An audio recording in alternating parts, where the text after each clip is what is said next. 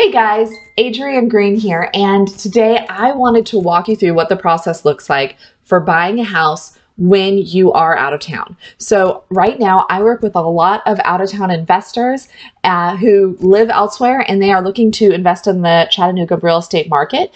And you may also be someone who lives elsewhere and is looking to move to Chattanooga and you want to, buy a house when you are located elsewhere. And this would be the same process for you. I wanted to kind of walk you through how that looks because that looks a little different than what you may have done if you've bought a place when you were physically located there before. But we make it work and there's no issue and people have been happily doing this. And so let's show you how. So first, what I get started with when I'm working with someone out of town is doing either a Zoom or a phone consultation. So I actually have my calendar link in the description below. And hey, while you're looking below, make sure you thumbs up the video and subscribe to my channel if you haven't already. And then click on that calendar link and you can set up a half-hour time based on when you're available, and you choose whether or not you want it to be Zoom or phone, and then we'll meet and kind of learn what you're looking for. I can answer any questions you have, and really the biggest thing is learn about you and what you're looking for. Based on that, I usually next set up a MLS search portal based on the parameters that we discussed, areas you like, things like that. And so that way you get an email as soon as a house hits the market that meets your search criteria. Now I'll add that I also am networking with other people and having some off-market opportunities, and I keep you in front of my mind to send those opportunities to you as well. But most purchases do happen through the MLS, and so it's important that you're on that MLS search so you get an email alert as soon as something that's promising hits the market. Now, if you are at a place where you're not quite sure what area you're looking at yet, or you're not too familiar with the area, check out my other videos here. I try to have some videos to kind of teach about different areas in Chattanooga. Also my social media on Instagram and on Facebook, I do post things about the different areas here. And then I also have a resource on my website to help you with market research, links to where you can research schools, neighborhoods, some things like that. So that's what I try to do to help empower you to decide what area is the best fit for you. Because it wouldn't make sense for me to say, hey, ABC neighborhood is the best neighborhood, because what is the best neighborhood for me may not be the best neighborhood for you. So I try to give you the resources and share what I can with you so that you are empowered to make your own decisions about what areas you like, what houses you like, things like that. So that's all that first part of learning about you learning about me in Chattanooga, and us trying to find these places that look promising. Now, let's say we found this house on 123 Main Street and you're like, hey, this looks really good. I want to learn more. So what I do is I do some research on that property right away. I'm going to let you know if it's in a flood zone. I'm going to let you know of anything else notable in that area. And I'm going to set up a tour by myself or one of my partners to get out there as soon as possible. And we will take photos and videos that I put in a private album that we send to you.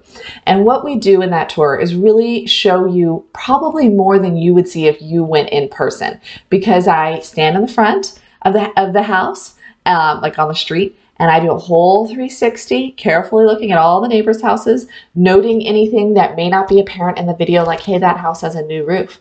Hey, that house doesn't. That house is being renovated. 3 of the 5 houses on this block are being renovated, or things of that nature, so that you really can highlight those details. Then inside the house, everything other than the attic and the crawl space is being looked at. So we look at all the major systems, get photos of those, look under the sinks, get photos of the plumbing. That gives us a good idea of how well the house is being maintained and issues you may have.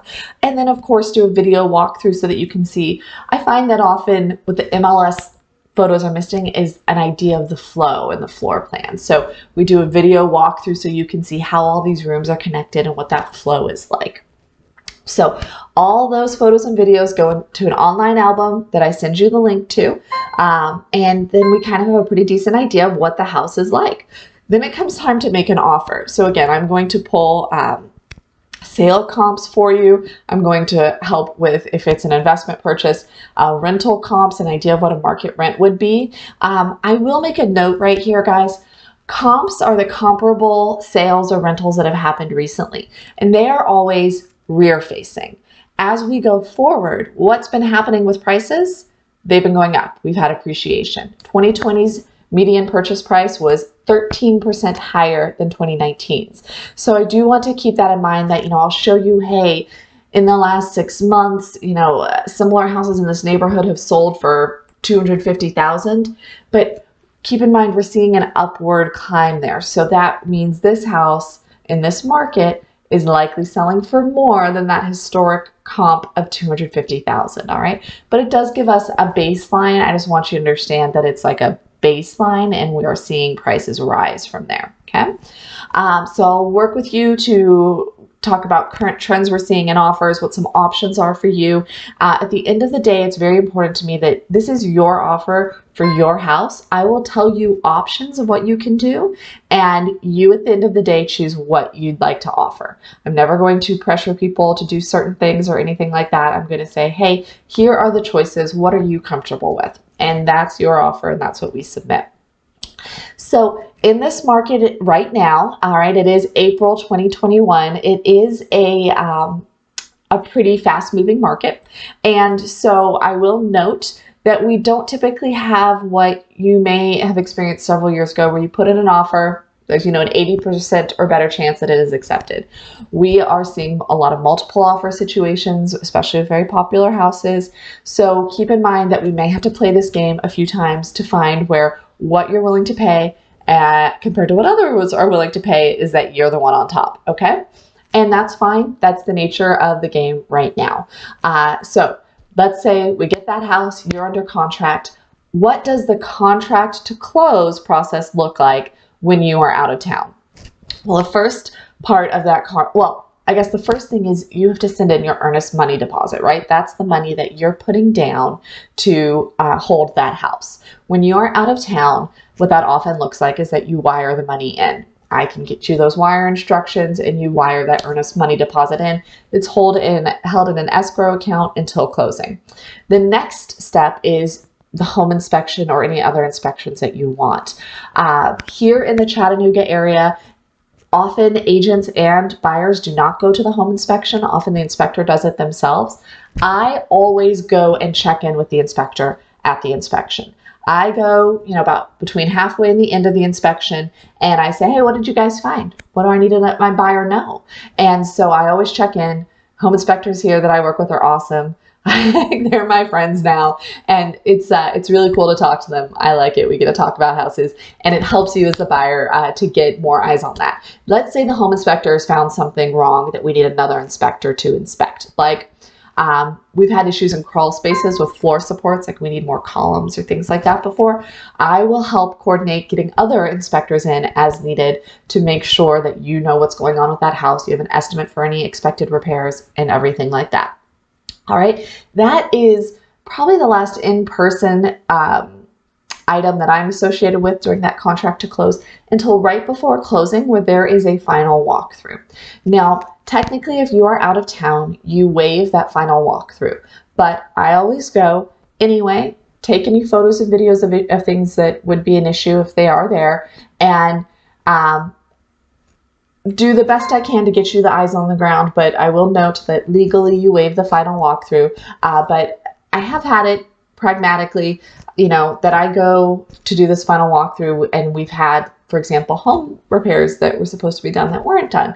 I did notice that, take photos of it, and we were able to get that addressed prior so that it was handled with closing. So while you technically waive the final walkthrough, I do go and get a set of eyes on there and note any issues so that we can get it addressed. Now, if you are not here for closing, if you are somebody who is investing and you're never coming here, or you are someone who's moving here and just not here yet, the title company, we let them know that it's going to be a remote closing. And what they do is they either coordinate with a mobile notary in your location, or they can also send you the paperwork and you can get a notary on your own to get that paperwork signed and back. It is very important that that paperwork is signed on the date of closing and that then it is overnighted back to the title company where it is recorded and the funds are dispersed the following day. But especially if you have a loan lenders require that that paperwork be signed and dated the closing date. So that's an important note for if you're doing a remote closing.